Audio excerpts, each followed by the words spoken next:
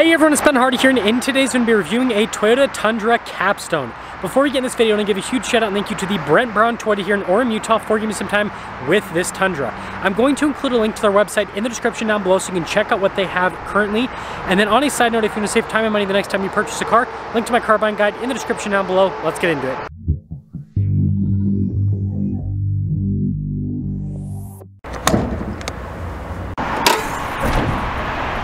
Powering this is a hybrid twin-turbo 3.5-liter V6 that goes through a 10-speed automatic transmission. Fuel economy is 19 around town and then 22 in the highway, with power outputs being a whopping 437 horsepower and then 583 pound-feet of torque. Now, before I move forward with this review, I do want to mention, if you want to see more videos just like this, then I recommend you subscribe because I post content every single day.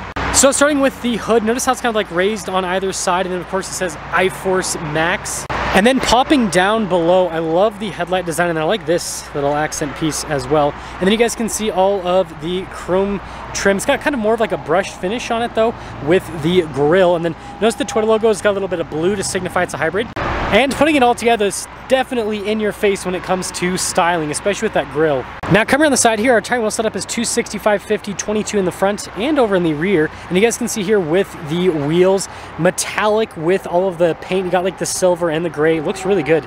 We've got these nice body painted fender flares, and then notice the Capstone badge here on the side. And then we've got chrome on the mirror caps, the door handles, and the window trim. And then here is your full side view with the Tundra. Again, the body lines and everything, it pops. Now here's a quick look at the key fob. We have our lock and unlock function. We got the drop down for the tailgate and the Toyota logo there as well. Now taking a look at the bed, you guys can see here we've got protection from the factory, and then we've got some LED bed light action as well. And other than that, pretty normal sized truck bed, so nothing too crazy. With the tailgate itself, it's pretty dang light.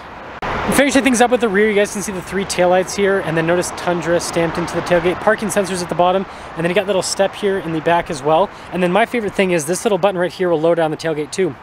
And putting it all together, let me know what you guys think about the looks here on this Tundra Capstone. Now taking a look at the door panel here, two-tone with the coloration, and then we also have some sunshade action as well. And then I love the wood trim down below, and then look at the speaker here for the sound system. And then taking a look at the seats, you can see really nice leather, again, two-tone with the coloration just like the door panel. And then we do have some under-seat storage as well. It's a 60-40 split for those of you that are wondering. Now legroom back here is really good. We also have a storage pocket, and then I love the grab handles here on the back, got the leather trim around them. Anyways, more of that two-tone design as you can see. And then we also have heated and ventilated seats down below, and then you guys can see with the charging ports. And then last but not least, headroom. It's good. Now taking a look at the front door panel again, you can see with the two-tone design, we've got all of our window controls here. We've got our door lock and unlock. We've got our mirror adjustments. The mirrors do power fold in. Memory seats as well. And then we do have blind spot monitoring with the mirrors.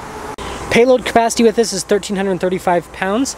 And then here's the front seat. Notice again, perforated all down the center portion. Power adjustments here on the side. And they got a bunch of controls here. Main stuff is like your gas cap release, for example, heated steering wheel function. That's for the steps to turn them on or off, which is pretty cool. And then collision assistance. Steering wheel is power adjustable.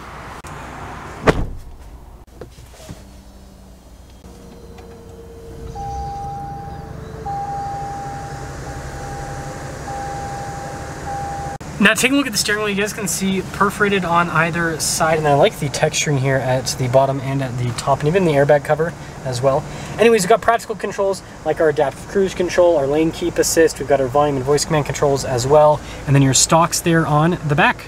Now taking a look at the gauge cluster itself, you can see digital gauge cluster here. Standard with the Capstone makes sense because it's loaded up one. We do have a tow haul mode that we can go into, and then we do have some different drive modes. Basically just have sport, eco, normal. They keep things simple. Now I've got a 360 camera system. You guys can see trajectory lines that turn with the steering wheel. Also have your bird's eye view there at the top. And overall response time with this is really solid. It's super easy to use as well, and good resolution. So sorry about the glare, but really good camera system. Now as for the infotainment system, we have a shortcut bar here on the side. It does take a second for some of the menus to load up, but overall response time with this is really solid. Got nice trim here at the top, and look at the wood trim down below, and then the vents on either side, and then you can see the leather below that. Anyways, we've got our dual zone climate controls here. We also have heated and ventilated seats as well, and then you get your big old radio control right there, which is funny. This is for the trailer backup assistant. You guys can see for the camera system, stability control, hazard lights, and then we do have some blank switches. And then right here, we've got our auto hold with your parking brake, and then shifter for that 10-speed automatic transmission, wireless phone charging pad, and then you guys can see some cup holder action. Look at the wood trim here on the top, really nice. And then our drive line select, which is kind of hard to see, but we got 2-wheel high, 4-wheel high, 4-wheel low, and then our drive mode select right next to that. And then this leads us to our center console. Again, nice wood trim here on the top, and then you got the leather trim on the other side. Got the little peep window, which is always fun, but it does open up, and you can see there's tons of storage inside. And then, of course, we got our glove box, which is really enormous. And then up top, we got our rear view camera mirror, which I've always been a big fan of. Power sliding window as well, which the whole window goes down. Very nice feature. And then panoramic sunroof. Now here's a quick look at the window sticker here for the Tundra. You guys can see all the standard equipment. Base MSRP $78,845. After all options, $81,892. And let's see how it drives.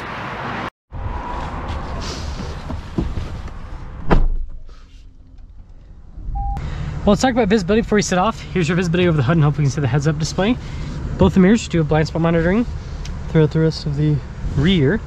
And let us set off in the Bentley of pickup trucks. I'm just gonna give every single luxury pickup truck some like, it's gonna be whatever of some sort of luxury brand. So I guess the next time I review a luxury truck, we'll call it the Mercedes-Benz or something of luxury pickup trucks. Because I've already used Rolls-Royce and I've already used Bentley. I guess we could do Lamborghini too, or Ferrari, the Ferrari of pickup trucks. Who knows what it even means? It's good for a YouTube video title though, right? Anyways, first off, seat comfort's really good. AC seat is definitely coming in clutch.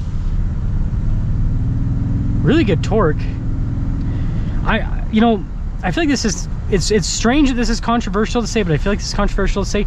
I am absolutely in love with Toyota's twin turbo V6. It is just, it's so good. It just has such a nice torquey feel. Like the EcoBoost feels really powerful, but like I feel like this gives you the torque earlier on, if that makes sense, even when you compare the Power Boost. So I don't know what it is, but like this engine just, it hits the sweet spot when it comes to torque. Ride quality is really good with this truck too, so they've done a good job with all of that. I actually like this heads-up display. It works. It's like it's like a good size. Most heads-up displays, honestly, I just completely ignore them, but like this one I'd actually use. So they've done a good job with the overall setup. It just drives really well. It's amazing how comfortable this is. I'm actually super impressed. Now some other stuff, sound installation's pretty good with this. Braking's pretty good too. Feels like a normal half ton. Yeah, just the torque you get it right off the bat. It's really good. Handles pretty well. Yeah, I love this engine. It's fun. This is a fun engine. It really is pretty dang exciting to drive and everything. And it's, like I said, it's super comfortable too. So yeah, let's get into setting things up here. The Capstone, the Bentley of pickup trucks. It drives well, like it's comfortable, and yeah, it does a good job as a luxury truck. And it's got, you know, it's got all the nice luxury features. The only thing it doesn't have is massaging seats.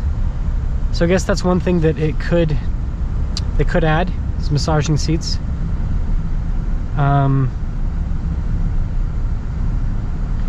Yeah, outside of that, oh, also trailer brake controls down here. I don't know if I showed that in the walk around, but they're just right there. It warned me to brake for a person that's, I guess they were kind of on the road. But anyways, let me know your thoughts on the Tundra Capstone, and let me know what you think about this compared to the other luxury trucks. This segment of luxury truck is getting smaller as time goes on, because Ford just got rid of the Platinum, or not the Platinum, sorry, the Limited. And I mean, Chevy still does the High Country, GMC still does the Denali Ultimate, Ram still does the Limited,